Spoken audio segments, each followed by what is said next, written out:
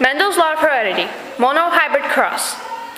Gregor Mendel was a scholar in an Austrian monastery. He wanted to discover how offspring inherit from their parents.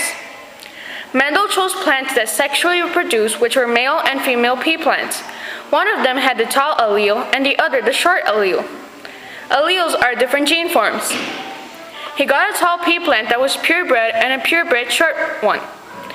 Purebred meaning all its antecedents are only dominant or only recessive. His experiment was separated into 3 parts: the P1, the F1, and the F2. The P1 are the parents. The F1 are the offsprings. The F2 are the F1's offsprings. He fertilized the truebred female with the male, which produced 100% tall offspring. He named that event dominance, when an allele is more dominant than the other one, which means tall is dominant over short. He named the short allele recessive, since it was ruled out by tall. He then proceeded to make 2 of the F1 produce offspring of their own. The F1 offspring produce a ratio of about 3:1, tall to short.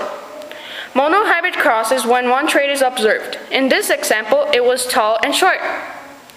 This is how Mendel discovered how offsprings inherit from their parents. Thanks for watching.